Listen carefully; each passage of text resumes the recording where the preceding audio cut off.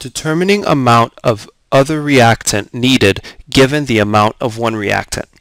In this problem it says given the following equation, 8Fe plus S8 yields 8 FeS.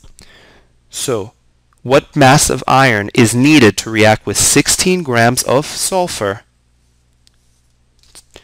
So in this problem we have sulfur, there's 16.0 grams of it, and we have to do a mass-to-mass stoichiometry problem to get how much iron we need to react. We need that to react with.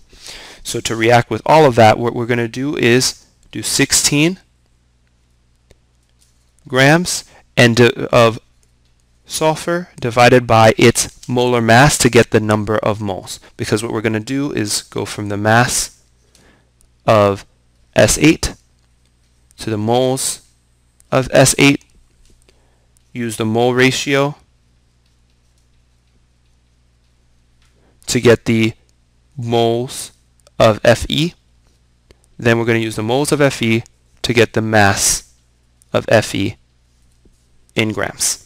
So we have the mass of sulfur here, and then we're going to divide it by its molar mass, which is 256.5 grams per mole, and that's going to give us 0.0624 moles for S8.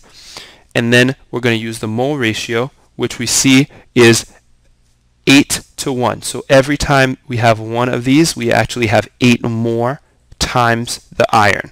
So we need 8 more times the iron. So I'm going to multiply this by 8 because it's an 8 to 1 ratio. So I'm going to multiply that number by 8, and what I get is 0.499 moles of Fe. So I use the mole ratio here to get this. And then I use the molar mass and I multiply it by the molar mass of iron and by the moles of iron I have to get the mass. So 0.499 moles of Fe times 87.92 moles of grams per mole of Fe is going to get me 43.9 grams of Fe.